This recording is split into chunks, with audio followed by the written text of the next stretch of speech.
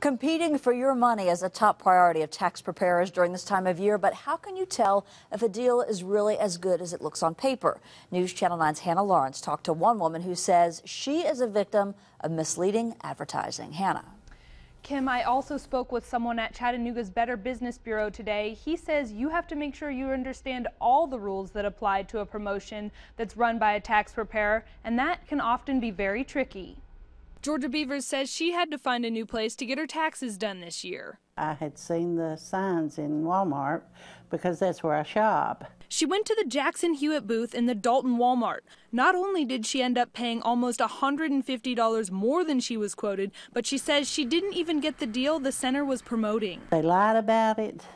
I mean, that's an out-and-out lie, what they're advertising, and there's no telling how many poor people have been taken with it. According to this online ad, customers are supposed to receive a $50 Walmart gift card just for doing their taxes with the company. Jim Winsett of the Better Business Bureau says that could count as misleading advertising. There still should be an asterisk notation there that there are some exceptions to this rule. Beavers says Jackson-Hewitt told her she was not eligible for the $50 because she owed money to the IRS, but she says she was upfront about that. I knew when I went that I would have to pay.